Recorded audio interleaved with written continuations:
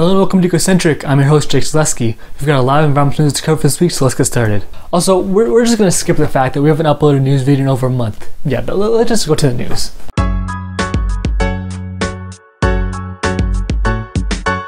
Our first story is a good one about renewable energy in the United States. The amount of renewable energy in the United States has doubled since 2008 from 382 million megawatt hours to 742 million megawatt hours. Renewable energy now accounts for 17.6% of energy usage. Renewable energy has been growing rapidly in this country, but it still represents a tiny percentage of our energy. By contrast, Australia, which has roughly the same energy makeup and a similar culture, economy, and political system, is set to reach 50% by 2025. With every action comes an equal and opposite reaction. Unfortunately, the EU has pushed back its timeframe for establishing a carbon emissions goal by 2050, a key provision of the Paris Climate Accords. EU leaders made the controversial decision to postpone the agreement after some member nations refused to comply with proposed carbon emissions targets. Activists and more progressive EU leaders are frustrated with the relative standstill on climate policy since 2016. Emmanuel Macron, a leading voice for emissions reform in the EU, referenced the ongoing student protests and expressed disappointment in the EU's failure to make any real progress on tackling climate change. Limiting global warming to 1.5 degrees Celsius before 2100, an increasingly lofty goal put forth in 2016, will only become more difficult as long as EU officials continue to shy away from ambitious action. Next up, we come back to the United States. After some debate and uncertainty, the governor of New Mexico has signed into law legislation that sets the state on track to 100% renewable energy by 2050. This puts New Mexico in the category of only 3 states that have plans to completely phase out fossil fuels.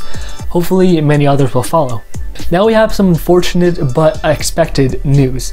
A new study has found that fossil fuel companies devote millions of dollars annually to lobbying against private climate policies. I know, shocker.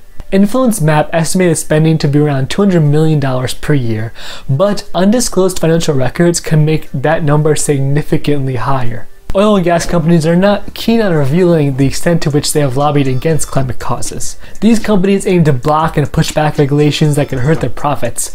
Suspicion that the fossil fuel lobby exerts a tremendous influence on environmental policy is not new, but only now has the magnitude of this influence been released. Next up, we have a story about coal. Emissions from coal plants reached an all-time high in 2018, despite new climate protections. Since the Paris Agreement was signed in 2016, countries and companies around the world have been introducing broad and ambitious measures to curb emissions. However, the energy demands have only risen since then, and the growth of the global carbon footprint has hardly changed since 2016. Consistently high efficiency and availability of fossil fuels can be blamed for this continued increase. Renewable energy sources are not growing quickly enough to satisfy our energy demands. Asian plants, whose emissions plants have reached record highs at over 10 billion tons, are particularly to blame for the continued growth of the fossil fuel industry. The commonly cited goal of keeping global warming below 1.5 degrees Celsius will no longer be possible if these trends continue. Speaking of rising emissions and fossil fuel lobbyists, the United States Senate voted against the Green New Deal last Tuesday. The vote was 0 to 57, with many Democratic senators voting present and some even voting no. Senate Majority Leader Mitch McConnell forced a vote on the Green New Deal in an attempt to kill all future proposals of it, and the effort only partially worked. The bill was easily struck down, but many Democratic senators voted present to show their support. No senator voted yes.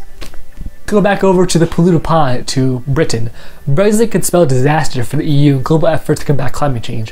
Whether or not the UK will choose to continue to take part in the EU's emissions trading system, or ETS, is unclear, as several different plans that address Brexit are in the works, including plans to dismiss Article 50 altogether.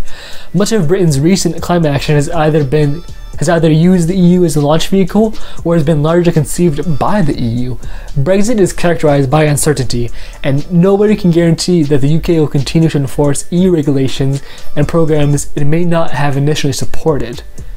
Others worry that British attempts at preserving EU policy while coming up with new national programs will yield a watered-down version of the ETS. Regardless of decisions regarding existing programs, the EU will lose much of its legitimacy and influence in environmental action if one of its most important member states chooses to leave. That's all for today. Thanks for watching. If you like this video, please like and subscribe. It really helps us out.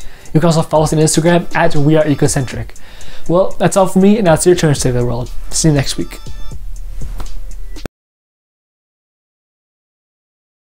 Our first story is a good one about renewable energy in the United States. The amount of renewable energy in the United States has doubled since 2008. Hello and welcome to Ecocentric. I'm your host, Jake Zaleski. Also, we're just going to skip the fact that we haven't uploaded a video in over a month. Wait, that's not true. Hello and welcome to Ecocentric. I'm your host, Jake Zaleski. It's been a while. Hello and welcome to Ecocentric. I'm your host, Jake Zaleski. We've got a lot.